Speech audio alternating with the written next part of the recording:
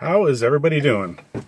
It's Sunday, 11:45 a.m. It's almost noon, and I'm doing a property here in the country. It's actually my largest property that I do. I do this one out of two on Sundays.